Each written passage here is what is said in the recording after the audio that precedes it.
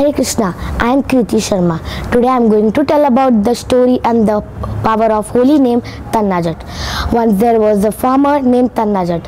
He lived in a small village in Punjab. He used to work whole day in the fields. He was an honest and hardworking person. He lived with his uncle, auntie, father, sister, and his auntie was cunning in his nature.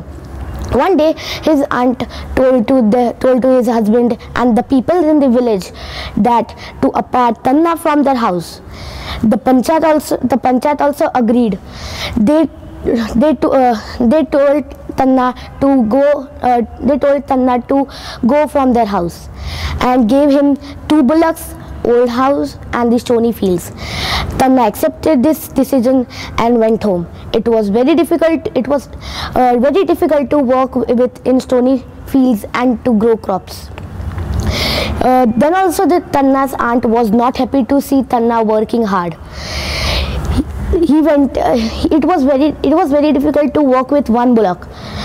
Because some days later his aunt mixed the poison in this food of bullock. 1 bullock was killed by the eating fodder. He decided to go in the temple and ask Pandit to give me God.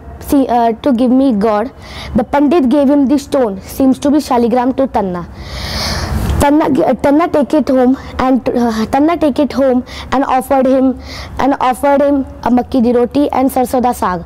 But the shaligram did not accept it, and 7 days passed. In 7 days, Tanna chanted Krishna's mantra, Hare Krishna, Krishna Krishna, Hare Hare, Hare Ram, Ram Ram, Hare Hare. Getting pleased by his innocent bhakti, God appeared in the simple farmer and did his everything work in the fields and ate